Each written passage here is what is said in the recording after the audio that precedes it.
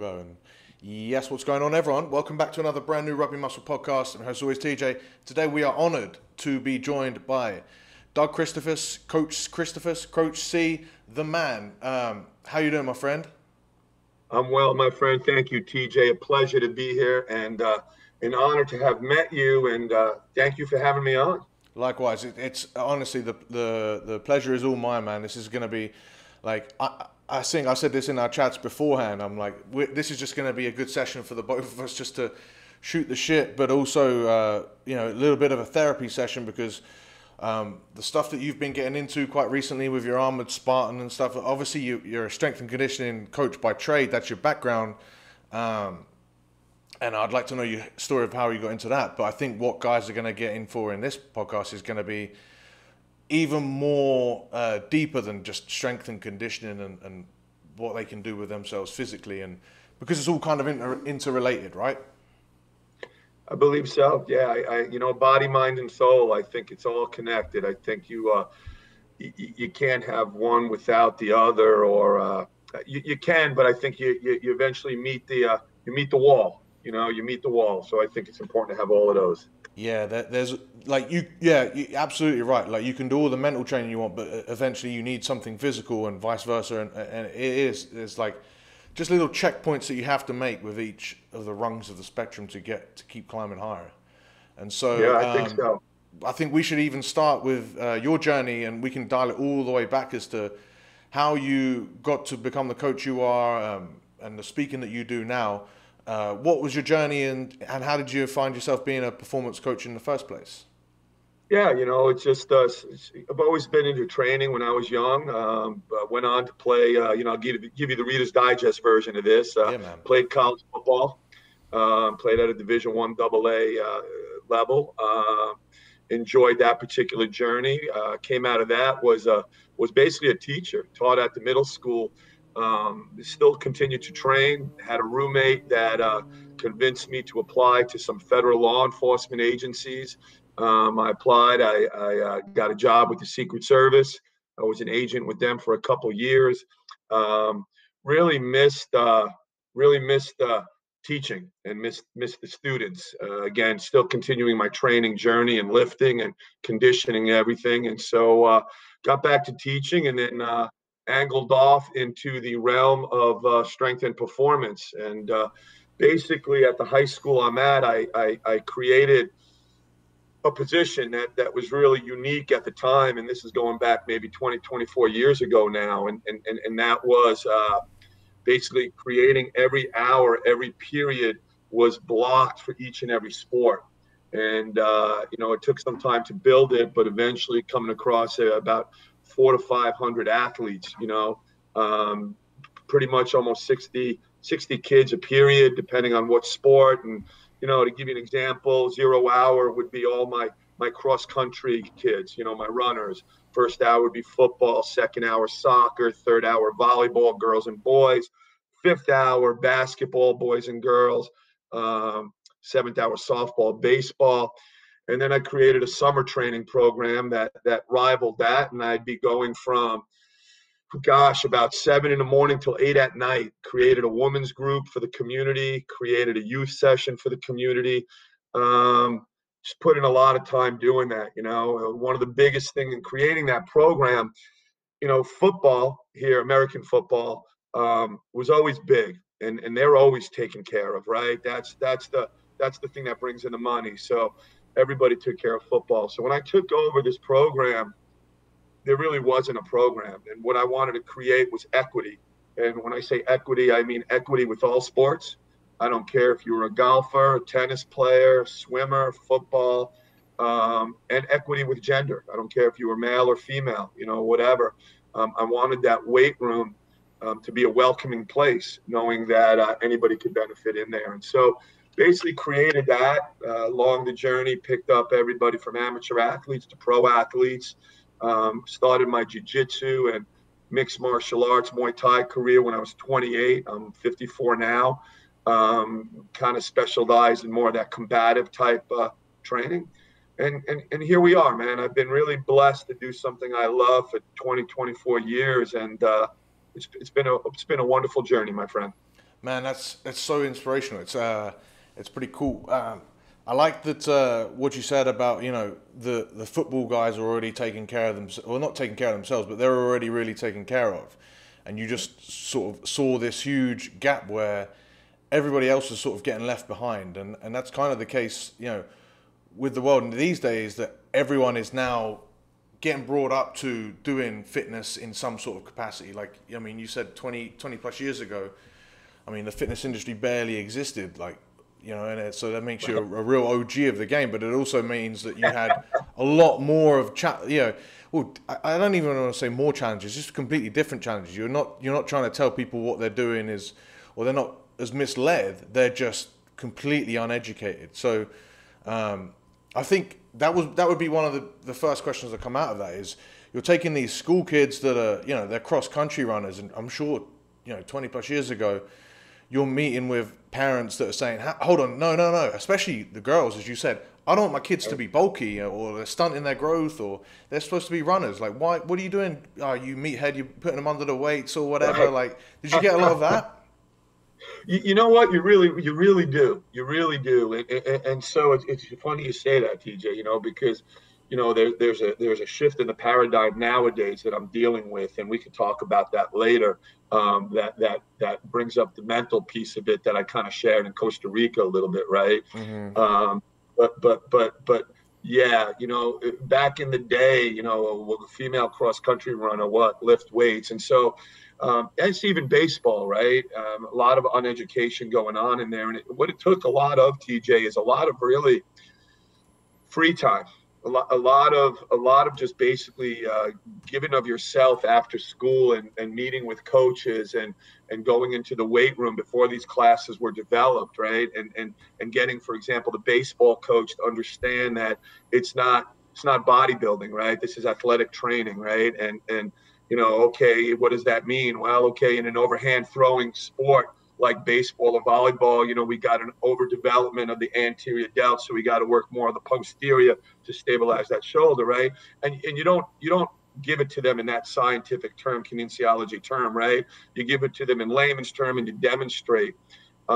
With runners, you know, it was the same thing. It's trying to educate them, and look, we're already running linear, right? We're like doing a million lunges every day, right? And so why are injuries occurring? And that's because of that linear motion. So what we need to do is we need to create movements that's non-linear, right? That we're balancing out these muscles, again, just like the baseball player, volleyball player, working posterior to stabilize and balance out the shoulder. Let's do the same thing for the runners. You got to make sure that they understand you're distinguishing between those two items, right? And as we progress, I'll share with you a philosophy that I always use when I do a clinic or camp about strength and performance. It keeps me on the straight and narrow.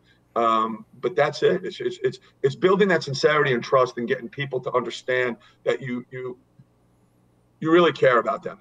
Mm-hmm. And I think that's where the trust comes in, TJ. You know, I've taught a class at a junior college here. And, hey, you tell me to shut up when I talk too much, my friend, and I'll shut up. No, you're good. But you know what? I didn't implement a textbook or anything like that, because listen, you're going to get the kinesiology, you're going to get the exercise science, you're going to get it out the ass of all the textbooks that you're going to use. My big thing was sincerity and love for who you're working with. You know. Let them know you really care. It's an energy force. That's the soul part of it, right? And so, yeah. So that was getting that buy-in, and you're absolutely right, man. 20 years ago, it was unheard of, right? Yeah, I can't imagine the struggles. Actually, I can really see it, because as much as we think that like the world's getting more and more educated, you realize that you're just surrounding yourself by more people that already know what you're spouting. But I did want to touch on what you said there with the I think the three things that were really key there that allowed you to work with these people and them accept it and embrace it and all that is that number one, it's always going to be the education, because if you just educate people, then no longer are they just blindly listening to you. Like they're making the choice themselves to do it. Which also entails like not giving them a textbook, because if they're not educated enough to understand what a textbook means, you know, then that means again, if they ever having to rely on you to interpret the textbook, then again you're still just ended up being the guru. And so the third one of that is like, so it's, you know, your education and the people understanding, but also the time, because in a world where social media now, we've got clips that, you know, everything has to last 20 seconds or be something that catches everyone's attention, and that's the only way that's where people want to, you know, that's where they choose to spend a lot of their attention. It can become difficult for people to then, you know, take it a step back and realize, oh, hold on, I might have to educate myself, and this might take a lot longer than what I thought, which is, you know, it's a pain point, but it's the only way, like, to reach that land of actually, you know, getting success from these things. Right. Absolutely, TJ. For sure. That's a tremendous piece of it, you know. And you hit it right on. I mean, even, you know what, not to get into this, because I'm sure we'll touch on it later, but it's that piece that you said, you know, I was joking around with you about not testing the athletes, right? Mm-hmm. That not testing them, right? But you have a why to that. And that's the big thing. To me, it's always the why, right? And as long as you have an educated why, that's huge. Side note, I agree with you 100%. I think that crap's overrated, man. And like I said, we could talk about that a little bit later, but you've got to have the why. And I think what's important is whether it's clients, athletes, your business, leadership, right? I don't care what it is whoever you're dealing with has to know your why. They have to. You have to educate them on your why. And if you don't, you're not going to have that buy-in. And I think that's major corporations. Yeah, for sure. And it's like, and that's the why. The important thing with the why is that it goes both ways as well, right? So, you know, you need to know why they're doing this, so that you can tell them why you're doing exactly what you're doing. And it's not even just one why. It's like, I think the rule is 5 whys. You've just got to keep following. Oh, why are we doing this? Because you need stronger legs. Why do I need stronger legs? Well, because they're going to help you run for. Why? Like, you know, why? And if you get to 5 whys, it means you're probably onto something good. And Agreed. I guess that leads us quite well into, if we're talking about whys. You know, you said you're a strength and performance coach, or people will sort of try and pigeonhole you into a strength and conditioning coach or whatever, but you've already defined there yourself a bit more about performance coach. So we talk about, you know, we spent most of this time already just talking about physical preparation, but, you know, the reason that we decided to get you on this podcast is to talk about the mental side of things and your recent, I don't know how recent it is actually, but your approach to that. So why did you decide that this is something that you need to explore a little bit more? And just if you could touch on that a little bit for us. Yeah, you got it, TJ. No, that's it. Listen, I say this to the athletes I work with in the weight room all the time. You know, and most of my clientele outside of spurts of athletes that get a hold of me, like I said, I don't advertise. I've been so busy within the school system that really, when I get asked to do any type of single training, personal training, small group training, I've said no, just because I'm pretty busy. I'm getting to the point in my life where that's probably going to change, and I'm looking to do more of that small group, others type of training. Me and you will talk eventually about that, because I want to pick your brain at some point down the line, but down the line. And so for me, I've often said, if you don't have the mind, you have nothing. If you don't have the mind, you have nothing. Eventually, the physical is going to break. Eventually, that's going to go away. I don't care how strong you are, how big you are. If you don't got the mind, eventually it's going to crumble, right? And so let me digress a second. And so talking about strength and performance, which it's not to me strength and conditioning, right? It's strength and performance. It's about performance training. And when I say performance training, I'm not only talking about athletes, I talk about the general population, right? Because to me, when I define fitness and I define training, Teach, and you'll see where I'm going with this as I circle back to answer your question. To me, training, and this is going to sound corny, in our most primitive primal state, training was about survival. We trained to survive, right? That's what it was way back when, right? Hunting and gathering and climbing and crawling and swimming, right? I mean, all these things. To me, in a most primitive state, fitness is about, how do I survive? Okay. And we all benefit from that. And so when I talk about strength and performance, I use an analogy, and I don't know if you were there the day I used the analogy of a bike wheel. Were you there on that No. particular? No. Okay. So whenever I speak, I use an analogy of a bicycle wheel with spokes. Okay. So if you can envision this bike and you envision these spokes on it, right? If you've got a spoke on the bike that is loose, okay, that's still attached, but it's really loose and really weak, you could still get on the bike and ride it. The bike still functions, right? Eventually, though, with enough of those weak spokes, the wheel is going to weeble wobble, right? The infrastructure is kind of unstable. And so, to me, when I deal with an athlete or I put together a training program, I think about that wheel and its spokes. And every spoke represents an element of an athlete. It represents an element of survival, of training, right? So what does that mean? One spoke, lean muscle mass. One spoke, speed. One spoke, power. One spoke, strength. One spoke, core. One spoke, core mobility and flexibility. One spoke, our fitness conditioning level, right? One spoke, footwork agility, right? And I could go on, but there are three spokes to me that are the most overlooked spokes that are out there. One, recovery. People don't know how to recover. You do a great job. As a matter of fact, I started to follow one of the ladies I think that you might have had on. She's a nutritionalist. Marie Spano. Yeah. Yeah, man. What a, between you two, what a wealth of knowledge, man. And so, but that's that recovery piece, right? That nutritional recovery piece, right? You know, how many hours of sleep, you know, are we doing the little things, you know, whether it be the icing at appropriate times, whether it be compression, yada, yada, yada, right? That's one spoke overlooked. The other spoke is nutrition, right?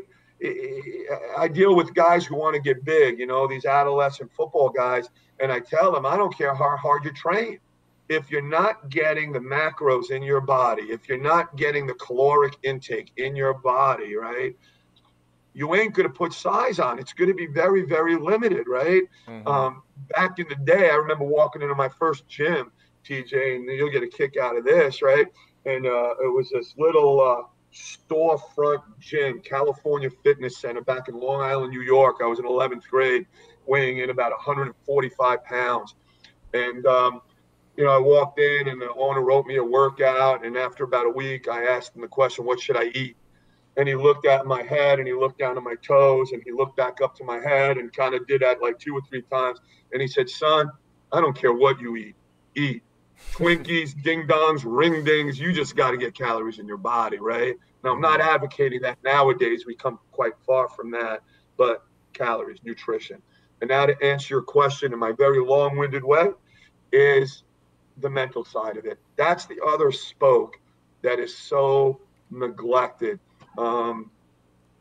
People don't get it, right? To me, training will always parallel life. It parallels life. I could tell so much about an individual in the weight room by just sitting back and observing, especially in dealing with my athletes, whether I have 30, 40, 50, 60 in there.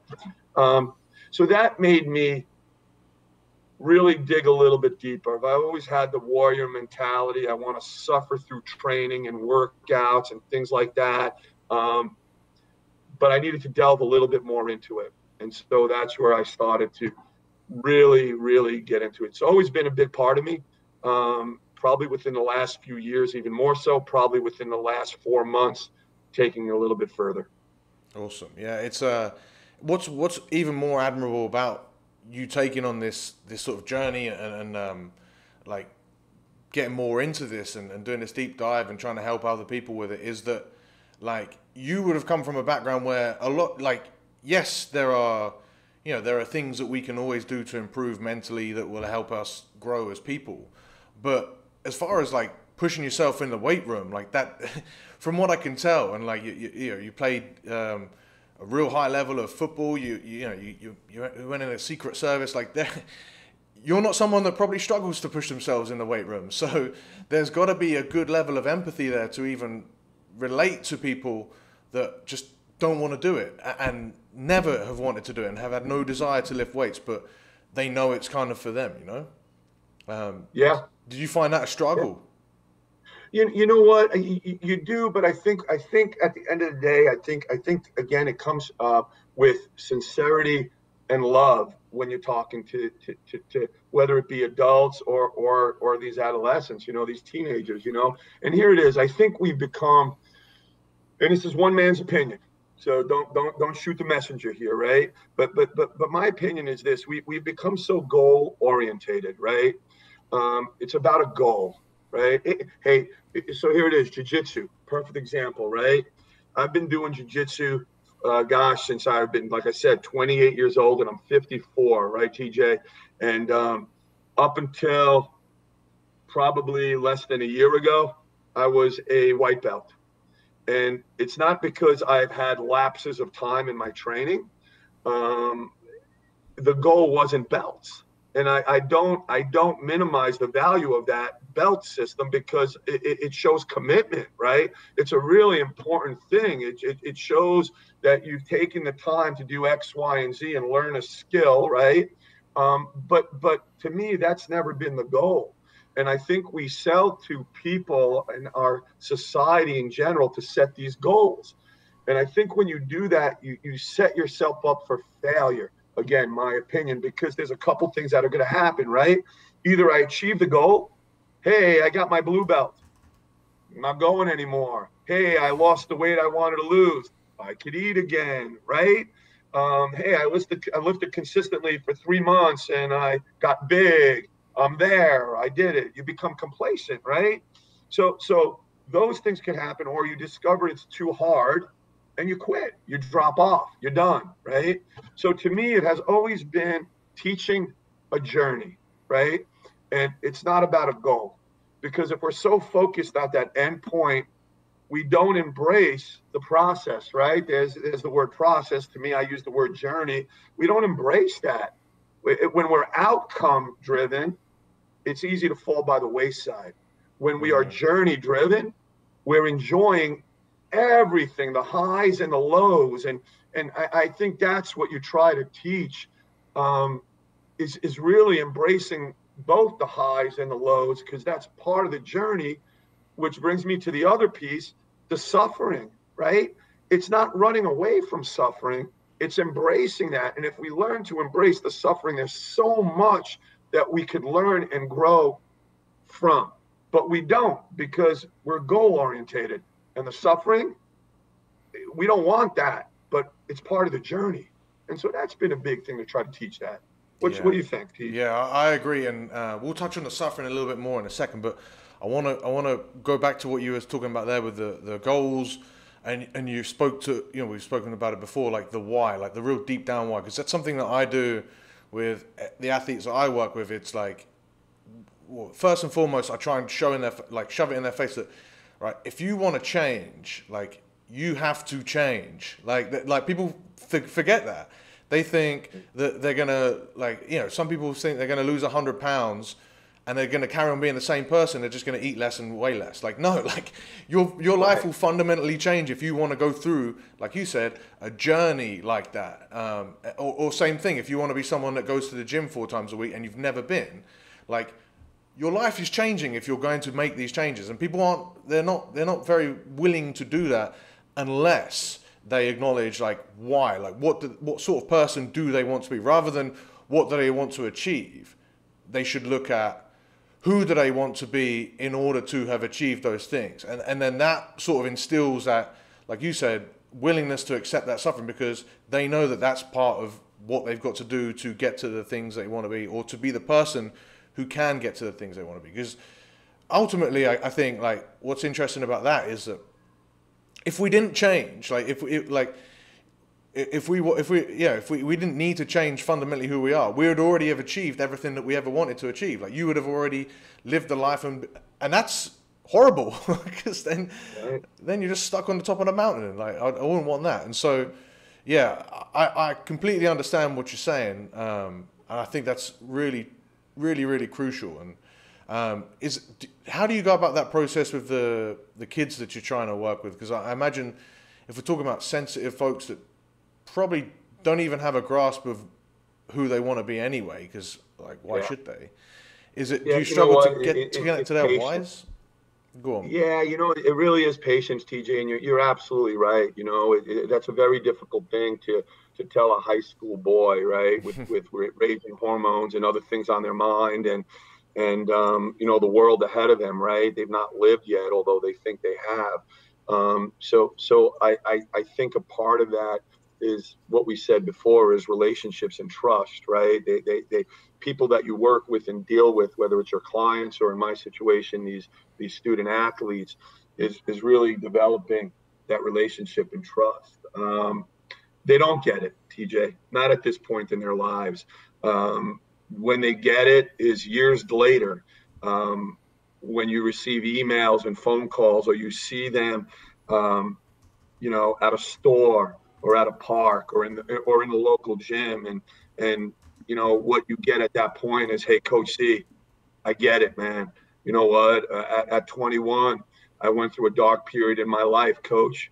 And I remembered the things that you told me about the journey, and about suffering and about life and about how training parallels it and about enjoying this journey, the ups and the downs, So they don't get it. And I think, as frustrating as that is, I think you realize that going into the battle, that this is a long battle, and the gratification, right, isn't going to be immediate for this guy, for the trainer, right? It's going to be delayed, and it's going to come years down the road from those kids, from the parents, and so you're not in it because of that. So it is a hard thing, But you hit on a key word too, is and I called it owning, right? You got to own your shit. You got to own your stuff. And I think what you were saying about people don't realize that they're going to change, and you got to own that you're going to change, right? And you got to own where you're at right now. And you got to be real about, what, man, my workouts for the last month have sucked because my mind has been preoccupied with something it really shouldn't be preoccupied with. You got to own it. And then only until you own it can you make those changes necessary, man. So you hit on a key point in the whole stratosphere of for me, the mind piece of it. Yeah, I think the other one that you've spoken to me before about, and I really enjoyed, and I think this is what sort of gets us into this next stage, because we're talking about high school kids where, or anyone as well, but nothing exemplifies this more than high school kids. And when you tell them, like, just chill out, like, kids complain about not being the popular kids, and all the problems at school. And I've got a couple of guys that I still work with that are in school, and like they put so much pressure on themselves for every game, and it doesn't matter how much I tell them, listen, dude, like, no one gives a shit about these games right now, or no one gives it, like, you're going to look back on this stuff in 10 years time and just think, oh, I wish I'd have loosened up. But their perception is like, no, this is the most important thing ever, and I'm never going to, if I make a mistake, I'm a failure for life, and I'm going to regret it for the rest of my life. And there's some sort of disconnect there where it's so hard to sort of pull that curtain back from them and say, listen, no, look, you're going to be fine, like, no matter what, like, you're just a kid. But they don't want to hear it. And I think that's where you've spoken before about the perception versus reality. And I think people go, and we do it probably until the day we die. We let our perception of things cloud the reality of the situation. And where do you think a lot of people go wrong with that in terms of training or that journey that they want to be on? Absolutely, TJ. I think the perception reality piece of it works a couple different ways, right? And one, with what you were talking about in the example that you gave about the couple kids that you work with, that are still going to school and things like that. And obviously, I believe they're playing rugby. Is that where they're at right now? Yeah. Man, if you talked to me a few years ago, right, I'm going to get slightly off tangent, and then we'll come right back, TJ. Doug, that's why you're on here, mate. I want to hear you go all around the bases before bringing it back. That's fine. It's a dangerous place, my friend. But no, this is. Had you talked to me about a few years ago, I think my mentality, and it still is to a certain degree, was one of very much competitiveness, competition, competition, competition, success, success, success, kind of a hard driver, right? As of late, and I'm really being transparent here, I think I've changed a little bit. And it's a change for the better, because I think somewhere along the line, we become so focused on winning and we become so focused on success that we lose a little bit of ourselves. We lose a little bit of peace and happiness, right? We lose a little bit of that soul piece, right? I'm envious of you, my friend, because I feel like that's something I've got to work on. Here you are traveling, right? Not because, unless I'm totally mistaken, this millionaire who has yachts and jets and you're able to do it. And if you do, then I want to kind of just come and travel with you, my friend. No, Right? I wish that's the funny thing about the travel life is, I will still look back on people who, before you even like say that you're envious of me, like I get it quite a bit, but I look at everyone that's got their sort of their world all in order and they've got their family, they've got their clothes. Like part of the travel life is that you sort of give that up, you know. And so even just to go back, I'm cutting you off before you've even had a chance to say you're envious of me, because that's how defensive I am about it. Because I'm like, it's not real. Because I'm still going back to Colorado to coach because I still miss that community. So that's still something I want to get back to. But Right. Yeah, and I think more so, TJ, and I apologize, the word envious, right? What I mean by that, envious of the freedom, envious of the freedom of your soul.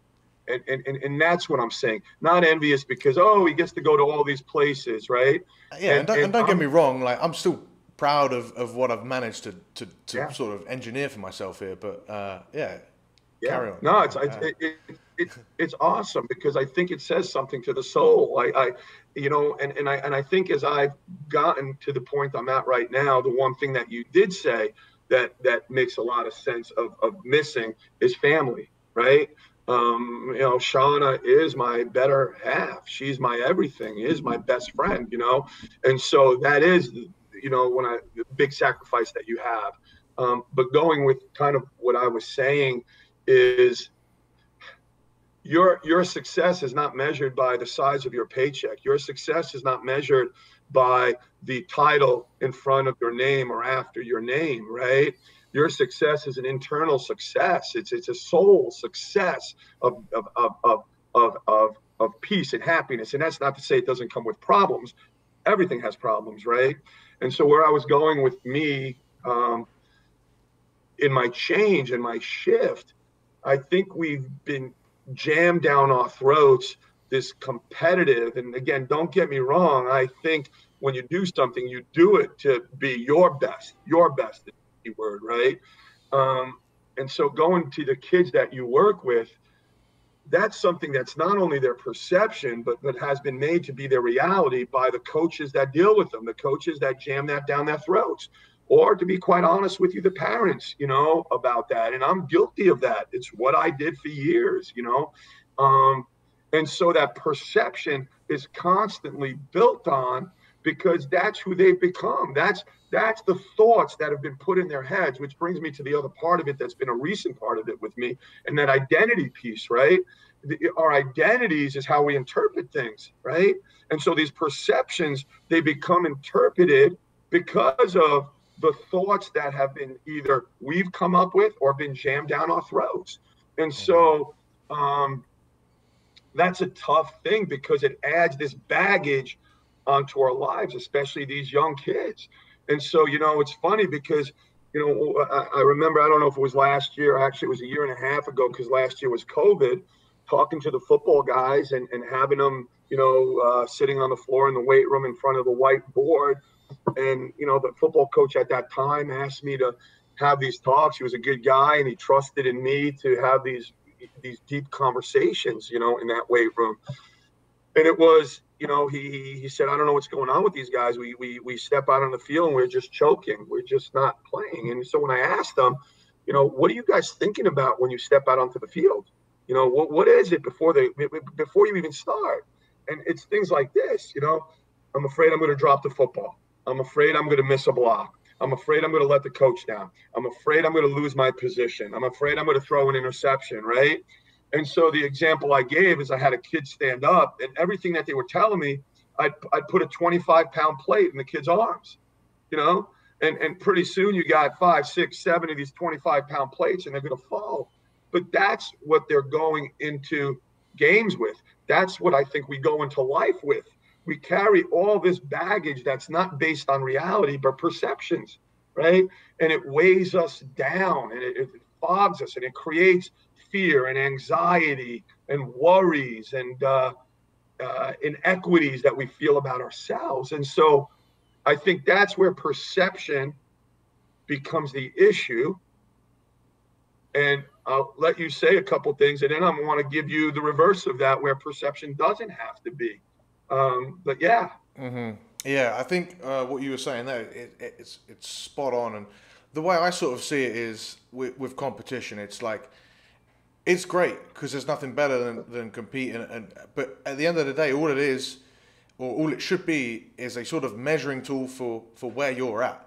And if you lose, like, the struggle is to make sure that you've put your best forward. But if you've put your best forward and you lose, that's great. That's just feedback. Like, that just means, okay, here are all the areas that you've got to work on. You know, maybe you lost because you got, your opposition was faster than you, or maybe, you got outfought. Well, these areas then that you go back to the drawing board and you work on again, and then you try and win. But the more I've done this, like I've played rugby around the world, I've seen people that have achieved ungodly amounts of success, but they walk down the street and no one cares. Like, it's not, and that goes, that talks to the sort of identity, is that the perception is that our wins or our losses are who we are. And if we can sort of dial that back a little bit and just say, okay, that's just, we're a competitor and we want to win.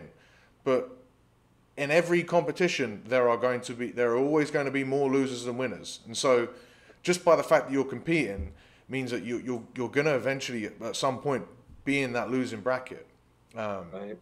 And so but then the perception is that the winner and the loser that's your identity. That's who you are forever. And I think that forgets the point that, you're going to compete again. And so each time you get another chance. And I think that if we put so much pressure on each competition, like it's our last, then that's where I think the issue comes. Yeah, no, you know what? He's absolutely agreed. I think that's the thing, because if that's what you're solely basing everything on, gosh darn it, you're carrying that with you to the next competition, right? And that perception just grows negatively, And so again, I think it's really important to balance that out. And I agree with you. I think life is competition, right? I mean, you're going to compete for jobs, you're going to compete for a mate, right? You're going to compete for a million and one things, and so I think it's always important that we going back to that ownership, own our flaws, own our strengths, right? But base them off of realities and not perceptions, right? Because I think, again, that's what's going to create problems, not only in competition and not only in the sports world, but again, I go back to how do we become a better version of ourselves in humans? So even in dealing with our spouse or relationships or friends, right? If we base how we react, and this is just a stupid example, if we base how we react off of somebody's facial expression, for example, right? Oh, they got a puss on their face, so you know what? They must be mad at me, and so I'm going to have a puss on my face, and I'm going to ignore them, or I'm going to treat them like X, Y, and Z. That's a perception. We don't know what has gone on in that individual's day, right? And we've acted on a perception, which only creates more of an issue. And I think that's what we do every day in our ordinary lives. And that's why I said to you earlier on, to me, the training parallels life. It parallels life in so many ways, especially when it deals with the psyche and the mind. And the mind. Let me reverse it, though, if I can. Perception, to me, also can play in a positive way, right? To me, perception becomes an issue. And you and I kind of talked about this a little bit, and we didn't get real deep. In my most recent months and what I've been dealing with, the warrior mentality of being a hard driver and you've trained your ass off so you could get through anything, right? I met a wall on that. It wasn't working. I couldn't control emotion. My emotion was getting the best of me, created a downward spiral in worst case scenarios over and over and over again. And not being able to get a grip of the emotion is what's created the problem for me, right? And so without getting too deep into me delving a little bit more into the brain and a little bit more into the ego, meaning identity, that's what really kind of helped me out, right? So perception to me can work in a positive way if I can control my emotion, right? So think of a little kid. A little kid thinks they could freaking do anything. Yeah. A little kid has, right? They have no fear. They think they could run faster than the fastest sprinter or keep up with them, right? Because that's their perception. They've not been taught reality at that point, right? So when we have that mentality, that could be a pretty powerful thing in propelling us forward, right? Gosh, my dear old Greek mom, God rest her soul, and I shared this story in Costa Rica. When my children were younger playing soccer, I would take them to the park and we do mini hurdle work and we do some agility ladder work, and we kind of play like that. And when my mom came to visit from New York one time, she came with us to the park, and here's this 70-year-old Greek lady who's not had an athletic bone in her body. But what's her mentality as she's watching the girls do this? Oh, I could do that, Doug. And I'm looking at her going, Mom, you've never done anything like, oh, Doug, I can do that. I do things like this every day at home. Her perception, it's what made her so strong and positive, right?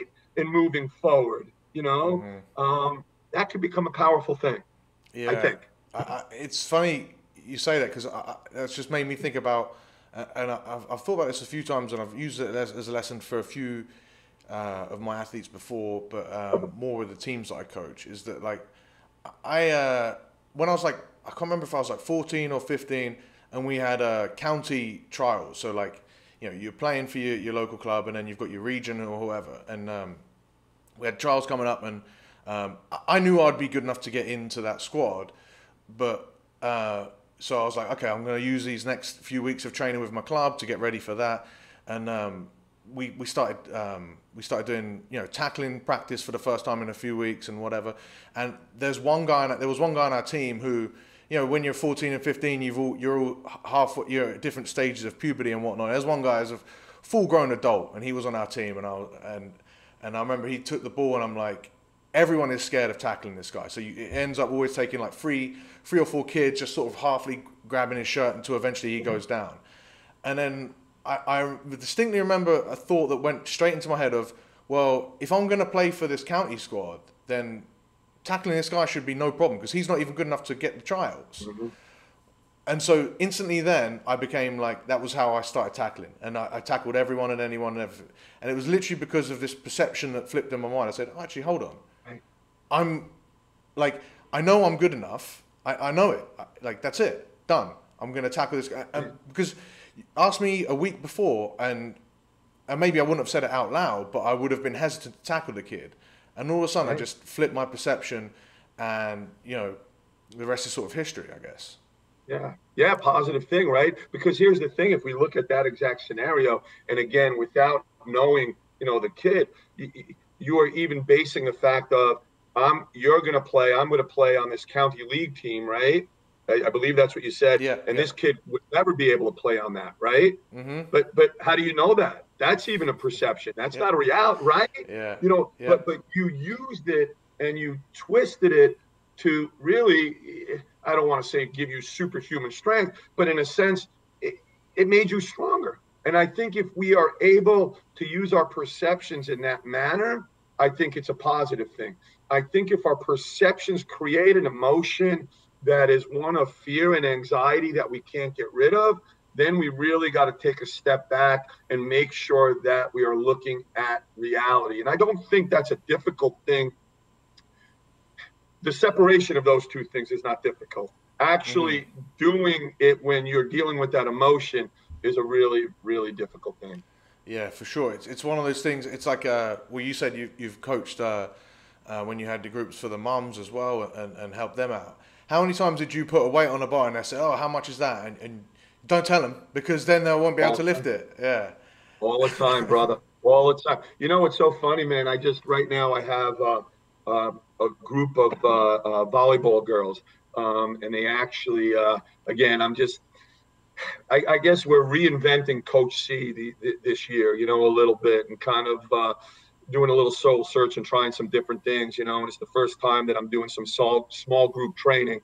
And when you come out to Arizona and stay here, you'll see my home is like this mini facility, right? It's got everything, and so I'm doing some training at the house. And one of the things that I'm doing with these young ladies is I want to empower them, right? I want them to understand that they're badasses, right? I want them to get that. I want them to be strong women, and not physically strong, but mentally strong. And so, you know, when you look at some of the videos of me doing underwater kettlebell work, right, or underwater high knees, or you know, you look at there's one out there, and I don't know if it's still up there. I was working with a jiu-jitsu guy, one of Jay's jiu-jitsu guys, and we were doing a workout that involved a whole bunch of stuff. But the last part of the workout, it was a high intensity workout of going through different movements, including the heavy bag. But at a certain point, there's a band around the neck and Mhm. around the waist, right? And there's tension on the band, right? So you're basically being choked a little bit. Mhm. And I got in my backyard, I got a little archery set up about 25 yards out into a bale of hay. And so the finale of this workout, the last movement, and you're cycling through 3 times, is with the band around your neck being choked and around your waist pulling you back. You know, you're shooting, you know, 3 arrows as quick as you can, trying to relax, right? Well, why? Why? Well, it has minimal physiological benefit in what I'm doing, right? There are some. There's always physiological adaptation to stress, right? But it's more of the mental thing. It's more of developing that perception, right? That I'm a badass, that I'm crazy, right? That I can do anything.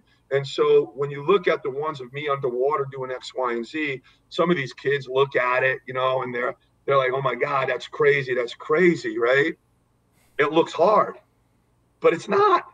It's not hard. It's the mind that makes it hard. You just got to have a willingness, right?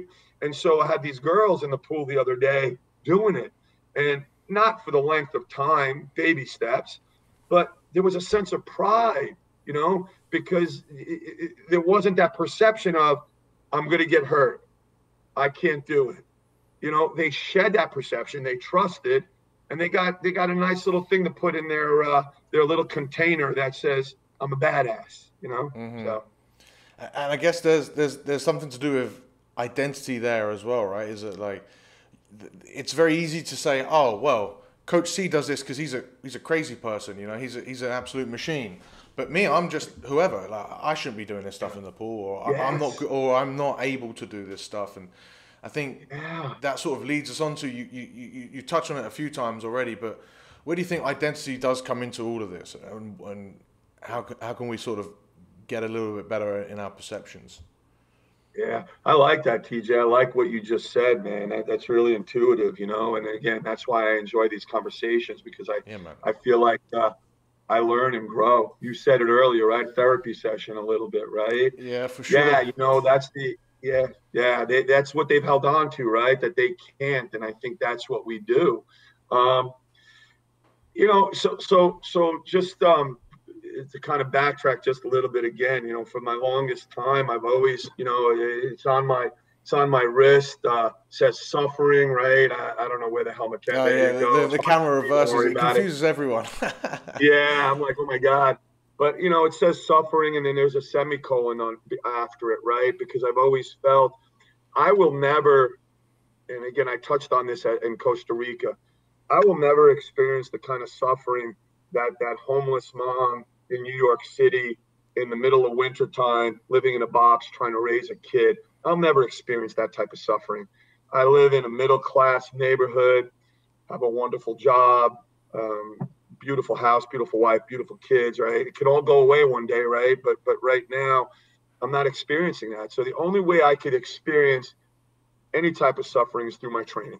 That's it. And that's why I like to be crazy and I like to push it. And people will look and say, you're an idiot. What are you doing in 115-degree weather, carrying a big old slosh pipe and lifting it, every 100 yards, doing different lifts, Olympic lifts with it? You're an idiot, But that's the only way I could experience that. And for the longest time, I felt that would help me get through anything, those kind of workouts.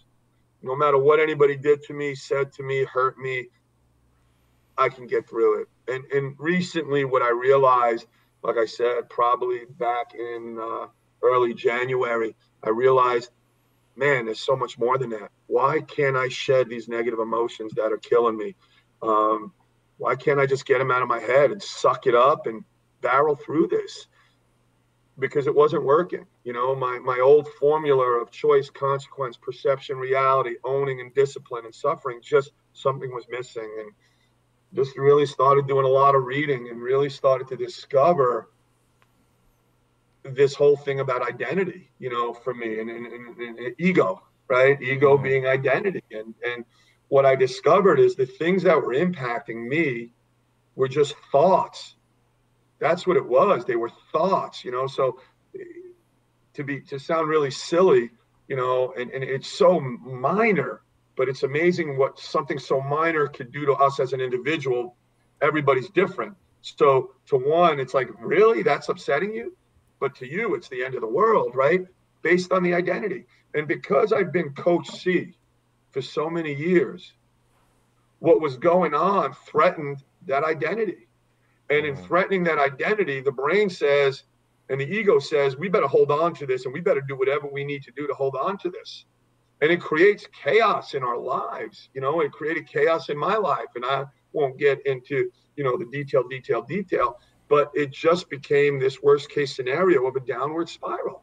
And so, again, you hit on it. Our identity becomes this force that really has us interpret things in ways that sometimes are not very healthy, And again, dealing with emotions okay and having emotions okay, when it spirals out of control and it begins to control our lives and, makes us insufficient or not doing the things we love to do, I think then there's the problem. And so that's what I really rolled into, is more of these things are bothering me, not because I'm Doug Christophus, the husband, the father, the worker, because I'm Coach C, which is, like Prince, a symbol, right? Who the hell is Coach C? You know what I mean?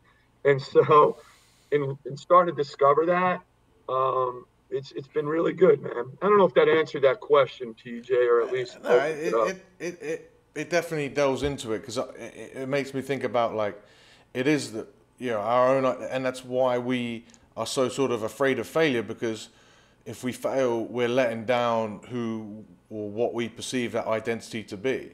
Whereas if you can sort of come away from that a little bit, separate yourself, just realize that that's a part of you, not you, then failing is okay. And like, so I think people find that a lot. Like it's hard to change. Like how many people have been the fat funny person, and really just deep inside that's their identity, because that was a coping mechanism, because they're uncomfortable, or because maybe just they were funny anyway. But then that meant that they had to be fat and funny, and maybe they are happy, and if they are, that's absolutely fine. But I know a lot of people that have changed that. Like they've gone, oh no, like this is just like humor's, and it's good that they develop that humor, but it sort of stuck them into that pigeonhole, because we like to keep people in pigeonholes, and because we like that as tribal beings, I think we like to do that ourselves then, because then that's going to get us accepted. So, you're Coach C, that means that you're accepted. That means that people know who you are straight away. They'll come to you right away, and they'll respect you right away because you're Coach C. It's the same reason, like in jiu-jitsu, we wear belts. Immediately, that's our, we don't say, I have a purple belt or I have a brown belt or whatever. We say, I'm a black belt. Like, I am. Right. Like, What is that like? Right. It's so funny. Right. And Right. You're not, I am my thoughts, right? yeah. I mean, I am, right? You're not. And we know this, TJ. And again, I'm not certainly, I take nothing away from the belts. I think you need that. I think that's wonderful, right? Because it just, it shows that commitment through the years. But Mm-hmm. you and I know, just because you're a black belt, that don't mean you don't get your ass kicked by somebody who's a freaking white belt, right? That Mm-hmm. just might very well be one hell of a freaking wrestler or one hell of a freaking athlete, right? Um, so again, even there, I guess where I was going with our identity sometimes steers us in the wrong direction, right? Yeah. I'm a black belt. I should be phenomenal. Nobody should beat me, right? All of a sudden you discover I am beating beat. Man, I'm a black belt. I'm the instructor. Gosh, I don't want to be an instructor anymore because I should be winning. And that's not the case. It doesn't mean that you should be winning everything, which you touched on earlier. Yeah. Here's one I bet you get a lot, and or I'll go there via rugby because it's what I always like to bring it back to is that I get a lot of people that come in and they play in the front row, so they're scrummaging a lot. They're the physical positions. They're the big guys, and they train like powerlifters and they're strong as anything. And then I say to them, well, or even because they found Rugby Muscle, they're into their strength and conditioning already anyway, so they're pretty strong. And I say to them, okay, like you've already accomplished that in terms of strength. Like getting any stronger, the amount, how hard you've got to work to get stronger is not going to make you a better rugby player. You now need to get fitter. And they don't like that because they've fallen into that. I don't know if it's a trap, but they've associated their identity with being that strong person, and they're afraid. And this is before we even touch on the fact that physically, like to maintain strength is so much. It's really not that hard. Like one session a week, if that. You can maintain, Right. at least easily maintain your muscle. If not, you'll get it back as soon as you start doing it again. But because that's our identity, and I still struggle with that, man. Like I still struggle. Like I'll get programs given to me where I've only got to hit the weight room twice a week, and I'm like, oh no, my gains. I can't only hit the gym. But I know, even though I know, like physiologically, I'll be absolutely fine. Even though I know that this is the best program, still because my identity is that 220-pound guy that steps on the jiu-jitsu mat, or is the big guy, that does Rugby Muscle. I don't like it. But it's only when we actually understand that that's just a part of who I am, and that's not even so I'm going to lose any of my gains anyway. It's just that Right. we see it as an attack on our ego. We see it as an attack on our identity. Yeah. It's difficult. But going back to what I was saying with you is that I can imagine you get that a lot. Is people with their, especially guys. I don't know about high school guys, but maybe high school football players or just people that want to be seen as tough. They don't like other people to do their programming because they'll see that. I found it like women are so much more receptive to receive training because there's no ego there in terms of having to be someone that knows how to get strong and stuff. Whereas guys, I think, and I've said this for the longest time I've been a trainer, is guys are sort of hard-headed. There's some sort of innate pride in our identity in having to do our stuff ourselves. We don't take directions too well. Right. And there's an ego drop that has to be done in order just to receive a training program for someone to say, hey, let me let you get me strong. Right. Do you find that happens quite a lot? Like, do people are resistant to? I mean, Yeah, maybe it's different for you because you're this big, tough, former Secret Service guy that, like, if I want someone to get me strong, I'm going to talk to you, right?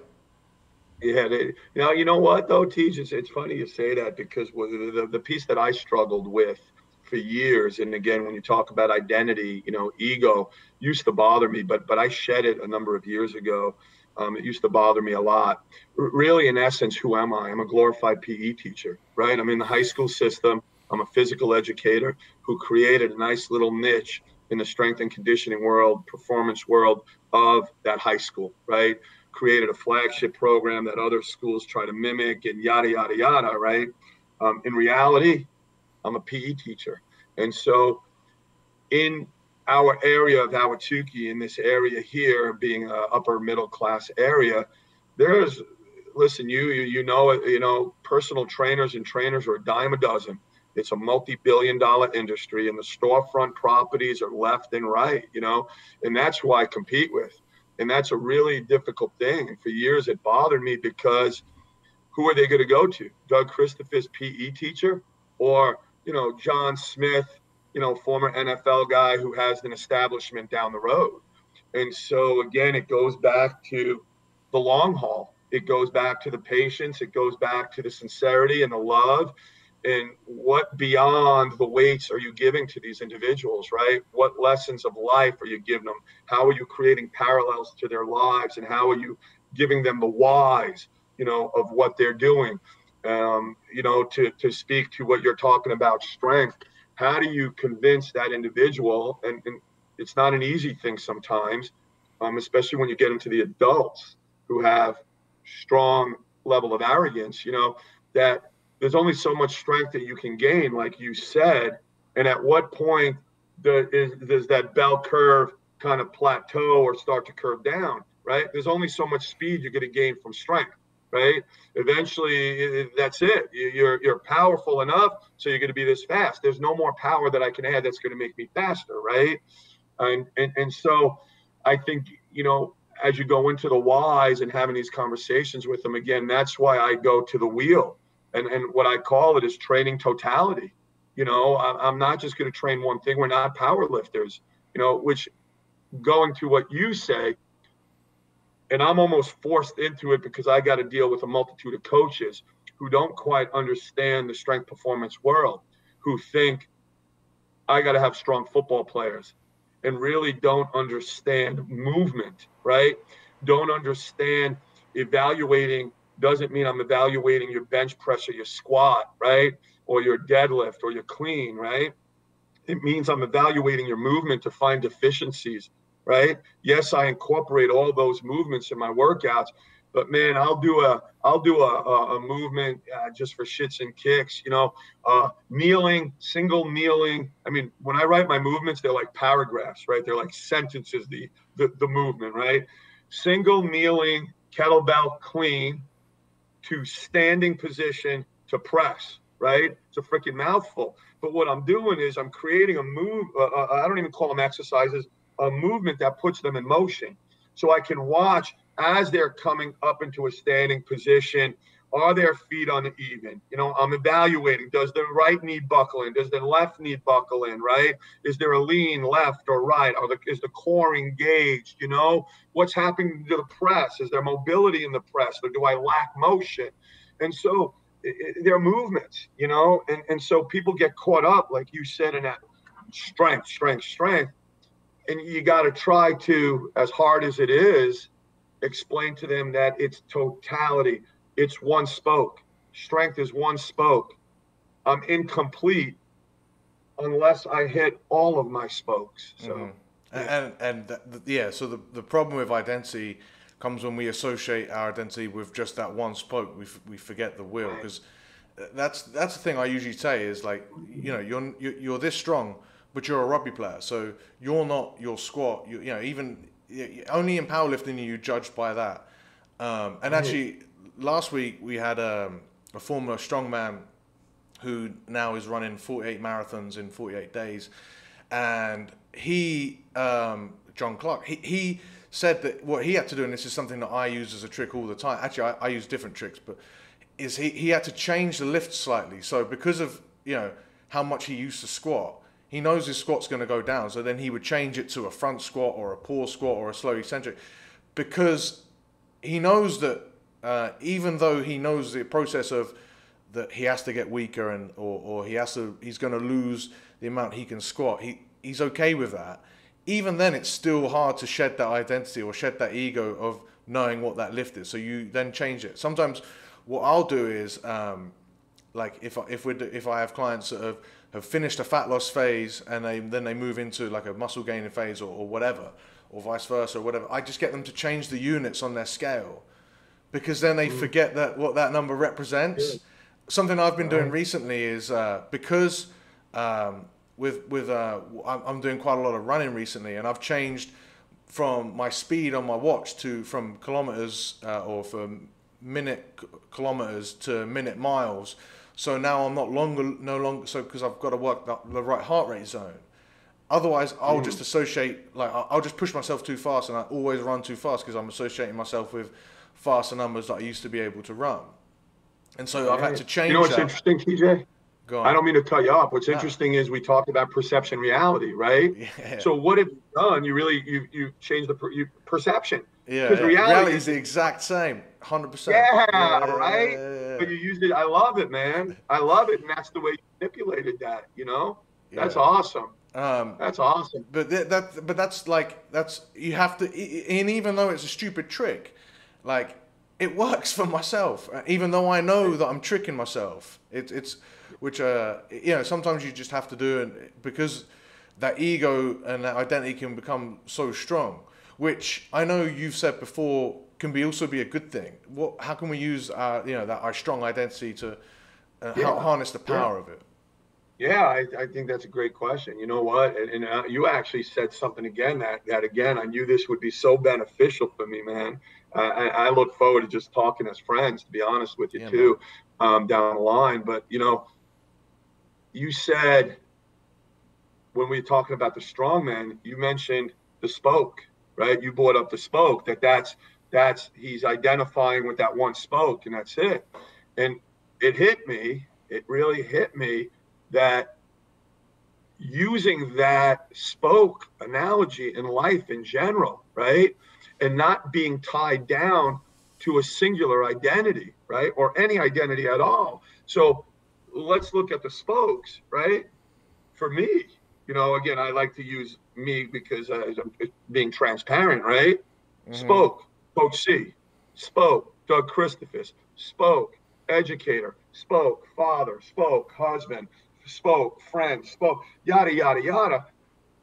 I think when you look at it like that, you don't get so hung up on that one identity that just drives you crazy, It's interesting you said that because I found in Costa Rica, when I really kind of looked at the identity of a husband, right?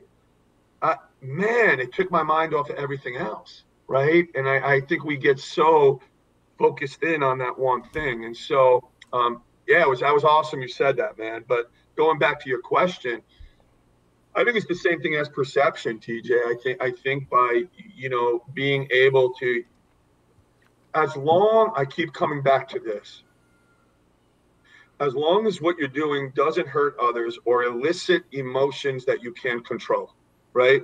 Emotions that are negative emotions that are going to create anxiety, worries, and fears that are going to take you out of who you are and how you ordinarily behave, right? That are going to impact how you are to your, your girlfriend, to, your significant other. Are you married, TJ? Got a girlfriend. Okay, so your girlfriend, right? Things that take you out of that realm and impact those relationships, right? That's where the problem lies when that happens. I think if we can change it to that positive scenario, whether it's perception or identity, like you've done with your watch, right? And even identity. I'm Coach C.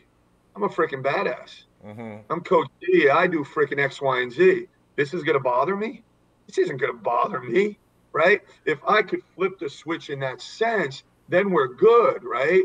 And that's what I always thought through my physical training that I could do.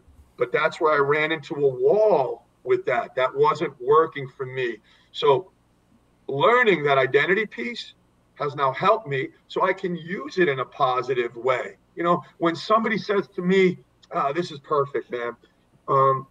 I coach at Jay Page's. I do his wrestling class for his competition team, right? Mm-hmm. And then I do a striking class for him. Tonight I'll do striking, Muay Thai, just for fun. And there's a young man there. He's on his competition team. He's in his 20s. Very well read, good kid. And it was quite a compliment. He came up to me and he said, I've read David Goggins' book for the 6th time. He said, You Can't Hurt Me, right? And he said, Coach, I want you to train me. He said, because you are the closest thing that I know in real life to that guy. And I just want to be around you more, right? Man, tears in the eye, right? That's what we want. We want to emulate that, right? So if I could take that and say, really, man? And you're letting this other little shit that's going on because of X, Y, and Z bother you, and this is how somebody else sees you, man, that's a strong identity, dog. Take it and run with it, right? That's where I think it could be beneficial if it's not eliciting negative emotions and For sure. we're holding on to it. And all you're going to do with that is help the kid, man. Like that. Yeah, that's awesome. And because of his perception. Cool. Right. Yeah. That's awesome. All right. So I know we're running over here, so I want to get to my last question, because I think this is really important as well. Is clearly you said, some of this stuff that you've been exploring has only started less than 6 months ago. You said you started a lot of this in like January, man. So I think it's clear to see how much you must have grown already in that time. And I think what we're discussing here today, like, might really sort of set some light bulbs off in some people's head, and that they start to think about this approach and what they can do better, and like just to begin exploring this, because they've been enjoying what they understand. Because I think when you came to do the seminars that you did, I think a lot of the people that were on the mats, everyone enjoyed it. Like both the ones I showed up to and everyone that I've spoken to about it, like everyone said, yeah, that was really good. But none of them said that would be something that they, or any conversation I've had with them before would indicate that that's the sort of thing that they would have actually sought out themselves. So I want to try and make sure that if someone's listened to this and they've thought, Jesus Christ, like these guys are touching on some points that I've never really thought of before, and I really think can benefit me with my training or with my life. What are some ideas or some prompts or some avenues that these people can go down to sort of dig deeper, to be able to explore these thoughts and ideas a bit more? Yeah, I think it goes back to what you said earlier on. I think you nailed it, TJ, and we used a different word for it. You used the word, they've got to understand that they're going to change. They've got to accept the fact that somewhere through this process they're going to change, right? To me, it's owning it, right? Own our inequities, right? Own our shortcomings. Own some of the emotions that we feel. And I think when you own stuff, I think you'll stop at nothing to get better, to learn more, etc. So for me, honestly, it's just doing a lot of reading. It's really beyond. For the longest time, it was more about Navy SEAL books and Jocko and Goggins and all incredible individuals who I think emulate that kind of spirit, right? But I think what I needed to do is read a little bit more on emotion, read a little bit more on the brain, right? And I think I delved more into that. I think a willingness to talk about it, right? A willingness to hear what other people's thoughts are about it, to ask questions. I don't think I'm giving a great answer, TJ. And I think because here's why I think, as I'm sitting here processing this, I think it's an individual journey. Mm-hmm. I think we as humans, you hit it before, because of our identity, I think we have a little bit of arrogance, right? And I don't think we look at our shortcomings or are willing to look at them sometimes, and want to become better versions of ourselves, right? And I think that's what limits us, right? And I think having that willingness to look in the mirror and say, man, why does this bother me so much? Or, man, do I really work out hard? Or is it just the perception that I work out hard? Because if it's a perception I work out hard, then that's my reality. And if that's my reality, I'm not going to work out any harder, because I already think I'm going to work out hard, right? So I think owning these things and delving into our own journeys really help us, and really will steer us in the right direction. Heck, I think you're a great resource. I think, throwing you some questions where you can chat back to them, or we get together again and answer questions, whatever works for you, my friend. Yeah, I appreciate that. Funny enough, the more we've been talking on this podcast, the more I've thought about. I have a small 2-week course to get people to really understand the mindset of what you need for rugby strength and conditioning, but it's like basically what you can use for life, but it's applied in the realm of rugby strength and conditioning, and it's called Rugby Muscle Kickoff. I'll put that in the links below. I think you mentioned about David Goggins and Jocko, and they're obviously quite classics. And there's some books, and I think that what you said was really good, is that it's completely a personal journey. Because I think what you said is great about how you always want to, like, as a society, most people are afraid to recognize their weaknesses and see their shortcomings because because the ego doesn't want us to see them. But in order to change, you kind of have to seek them out.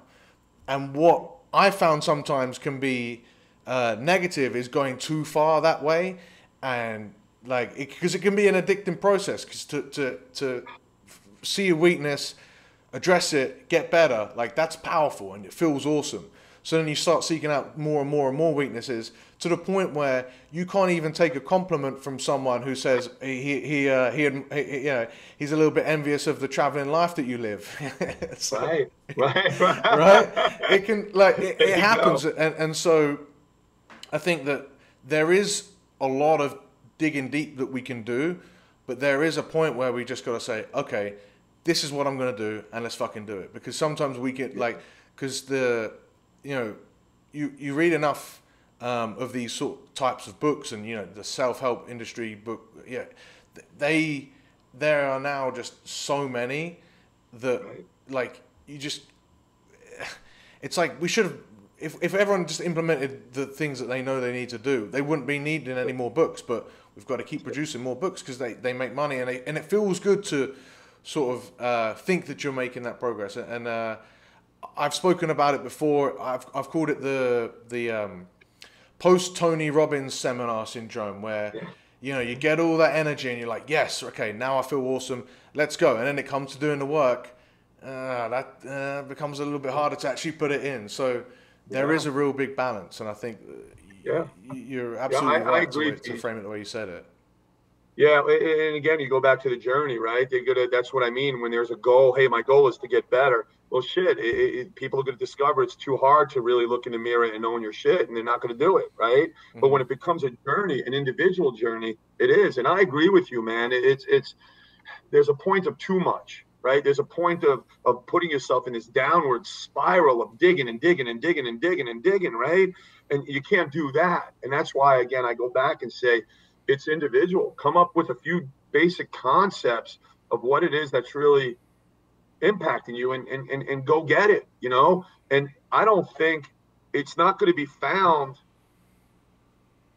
Can you get things, little bits and pieces of things? Yeah, but it's not going to be found in the book of how to be a Spartan, how to be a ninja, Mm-hmm. I don't think it's going to be that. I think this is an individual journey of you identifying some of the things that potentially impact you, and then you going with it. And that's why for me, it was that simple formula of choice and consequence. Choose my words, choose my tone, my actions, right? Choose those, knowing the consequence. Know my consequence first, that if I address my wife in such a way, the consequence is going to be her response like this, right? And so simple concept, perception, reality, simple concept, owning, and then having discipline, simple concepts. And that's it. And the only two other things that are really added were more of not specific books, was more of understanding emotion. That was it. It was a simple, probably a freaking old book, I don't even know where the hell it is, on our brain and emotion, and that was it. And so that's it. I apologize for going off there on a rant. No, you're good, man, because it's true. Like, people always like, oh, what's another book I can read? And sometimes I give the answer as well. It's like, don't read another fucking book. Just, you know what you need to do, like, do it. Like, because it's becomes mental masturbation at some point. Yeah, for sure. Yeah. All right. Let's wrap this up, because I'm taking up so much of your time here, and I really appreciate it. And at this point, I'd say that anyone that has any questions or stuff, get in touch, because I think we'll definitely get you back on and we'll do a repeat of these. And smash that like button, ask any comments in the comments below, because we'll revisit them as we come back. But this has been awesome. What does the strength and conditioning industry look like, or what does strength and conditioning in general look like in 20 years' time? And will you still be involved? You know what? I love what I do. I love what I do. I love being with the athletes. My hopes are yes. My fear is no. I think when you deal with the bureaucracies, you know what? Let me rephrase that, man. Going back and doing my own thing and not having to deal with a hierarchy or drama or politics. Yeah, I love it. You know, I love it. You'll still be involved. But the other piece of it, not so much, man. Yeah, for sure. But you don't need that to be for strength and conditioning. I don't see you going anywhere. What's one song everyone needs on their gym playlist? You know what's crazy? I was thinking about that, man. I love that question because I kind of listen to everything, man.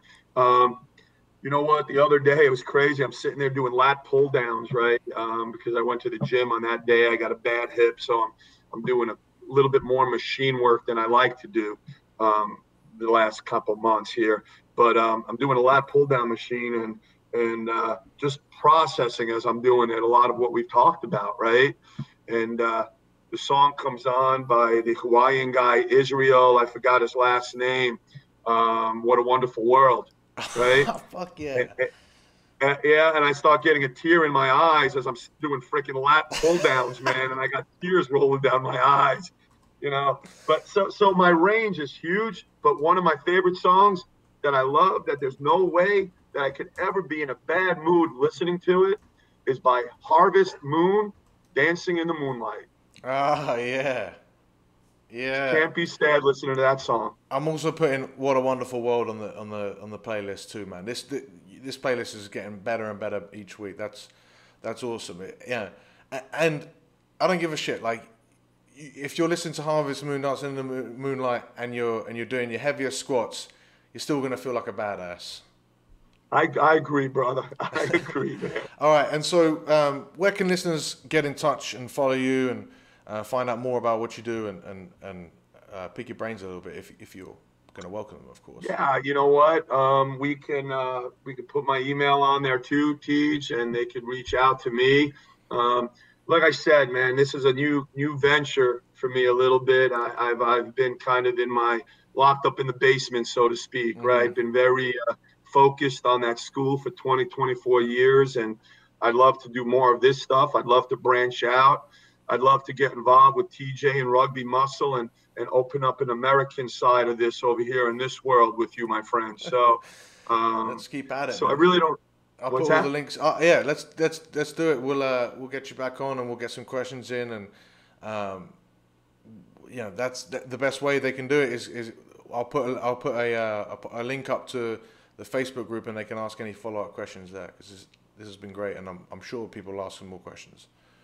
Sounds great. TJ, I much respect and appreciation for you having me on. I really do appreciate it. Look forward to a continued relationship and chatting, and we'll go from there, brother. Man, this has been great. Thank you for coming on. Thank you, sir.